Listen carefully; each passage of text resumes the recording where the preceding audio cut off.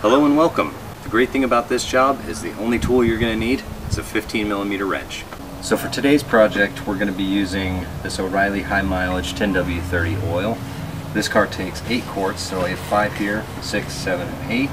We also have the MicroGuard MGL 51522. So since this is just a play car, I picked it up for 150 bucks.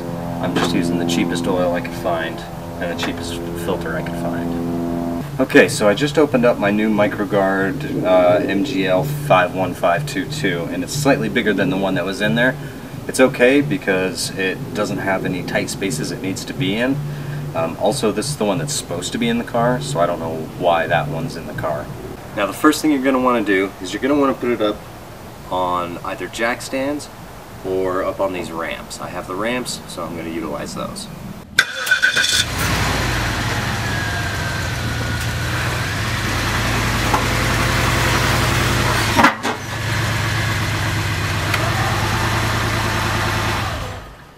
Once you have your car up on the ramps, it's easy to get down to the oil pan bolt. Also, don't forget to set your parking brake. There we go, all set. Now, I already had my hood popped, but this is the hood pop lever right there. And the hood's gonna pop up just a little bit. Right here, I'm missing my grill. But right under here, there's a lever. Pushes this right here. Push that up and lift up. Most of these cars have hydraulics, and these hydraulics are still good, so it lifts up by itself. In an older car, this is an older car, but in even older car that has hydraulics, the hydraulics might not be good anymore, so you might have to lift up by yourself and use a stick to prop it up. Alright, the next step in the process is getting up under here and finding the oil pan drain bolt, which is actually right here. So from the front of the car, it's going to be slightly to the left. Alright, so once you get your oil drain bucket, get a 15mm wrench. That's what fits this. I'm not sure if that's what comes from the factory since I bought this car used. And we're going to give it a little couple taps and see if we can get it loose. Ouch.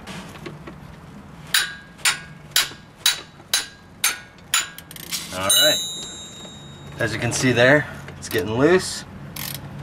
So we're going to loosen it up a little bit. Now we can pull it out by hand. I don't have any rubber gloves. Rubber gloves are the best things to use for this.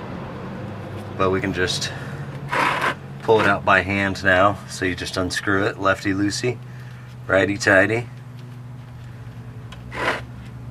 Always make sure the engine's cold or relatively cool when you do this.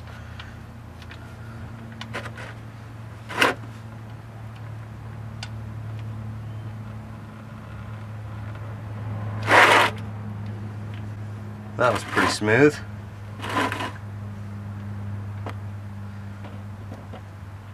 So we're just going to let that oil drain into the oil catcher, and then we'll move on to the next part. Okay, so while that's draining, if you look up just in front of that towards the front of the car, you can see right here, here's the oil filter. So we got to unscrew that and get that down as well. We'll wait for this to drain though, so we can put the bolt back in. That way oil's not leaking everywhere, because when you pull this off, oil's going to come out of that too. Alright, so we have this oil just trickling out now. We don't need to get every last bit of it. So we're going to clean off the bolt and put it back in. Alright, so I've hand tightened the bolt right now. I'm going to tighten it up with the wrench, and then we're going to clear off this little extra bit that's on the outside here. Alright, now that we have the bolt in and we have it cleaned off a little bit, we're going to go to the filter. Unscrew that. We're going to put the oil drain bucket right underneath that, so when the oil comes out, it'll just fall right into the bucket. Alright, luckily it wasn't on there too tight, so we could just unscrew it.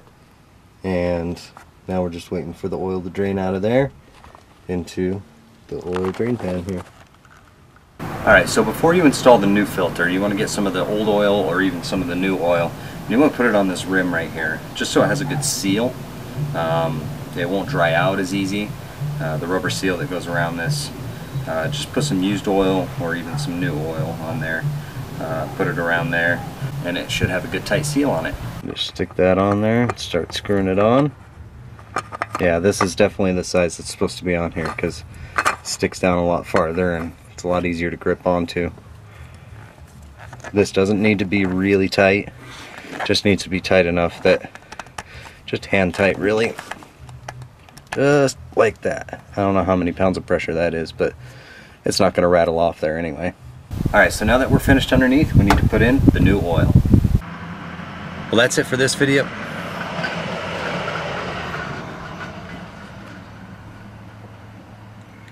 Well, that's it for this video. I want to thank you guys for watching. Stay tuned, and I'll have plenty more videos about this vehicle, the 99 Cadillac Deville, coming up soon.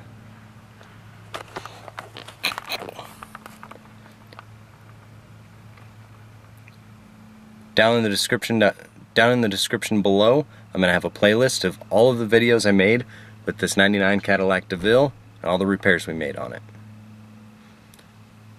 All the how-tos and all the repairs we did on it. In the description down below, I'm going to have a playlist with all of the videos that I made about this vehicle, all the how-tos, and all the repairs that I've done to this car. Thank you for watching. Now what's nice about this engine is the engine oil filler is right here. So we just unscrew that, plop it off, just set it aside, and then we can start adding our 8 quarts of oil.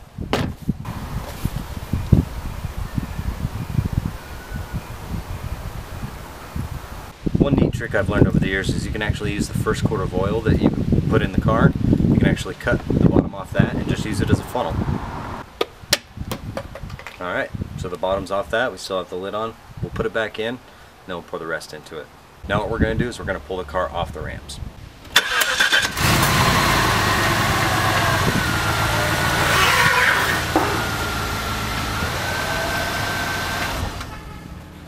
Alright, so now it's time to check the oil with what we put in there. Get a dirty ass rag, because that's all I have. I could go get a clean one, but I'm not gonna. You know, wipe off the dipstick here. My driveway is on a bit of an angle, so we're gonna judge it with that angle in mind. And lift it up here. So it looks like we're a little low. I don't know if you guys can see that right there, but right there is where we're at. Right there is where we need to be. So I'm going to add the rest of that oil in there, just because it's not that much. It's about a half a quart, and we'll see what it says then. Alright, now that we have the rest of that oil in there, we can throw away our garbage. We'll put the engine oil cap back on, then we'll check the oil.